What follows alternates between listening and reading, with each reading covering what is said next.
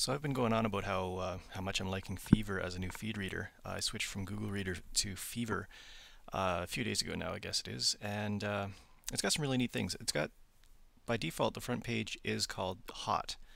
It's this Hot page, and you can set it to show. Basically, it mines the activity in all your posts. So what it does, I've got all these folders of posts, and it'll go through and look at every item in every feed that I subscribe to and pull out links. So what's everything linking to?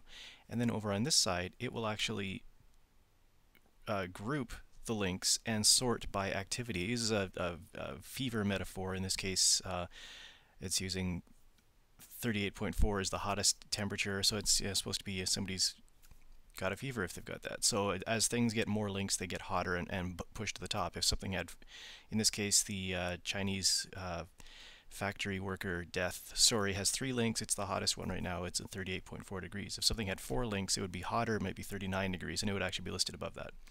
So I can see at a glance what are the things that are linked the most. I've got the Chinese story, I've got interrogating media, I've got down here to the Amazon letter, so on. Hopefully nothing too embarrassing in here.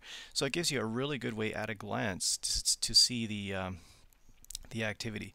Now, what's interesting is Fever has 2 different concepts of feeds. It's got one, sort of the traditional one is called kindling. So you subscribe to a feed, you and you read the items that are in it, and that's what it's for. But it's also got the second concept called sparks.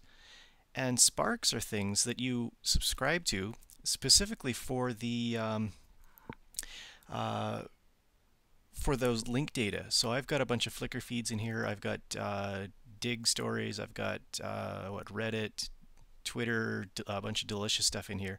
And so I can see anytime somebody in my network adds a delicious link, that link is thrown in here, and that populates the hot section of it. The other thing I do, because these are like feeds that you don't want to pay attention to too much. So I've got things like the Flickr interesting photos in here. I don't want to be reading or seeing every single one of these, but they're in here, and when I want to look at interesting photos on Flickr, I've got it.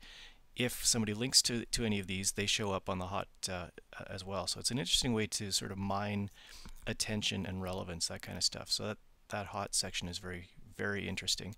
Overall, I'm really loving Fever. It's a web app that you buy. It's like 30 bucks, I think, and you install it on your own server. A lot of it behaves about the same as Google Reader. You've got mobile interface, you've got all this stuff, but I don't feel like I'm feeding the beast anymore. I'm running this on my own server. It performs really well. It's a really nice interface, and it works exactly the way I think I need it to work. The bonus was this hot concept, which is kind of like a game-changing thing for me. Anyways, that's a quick demo of what the hot section is. It's pretty cool.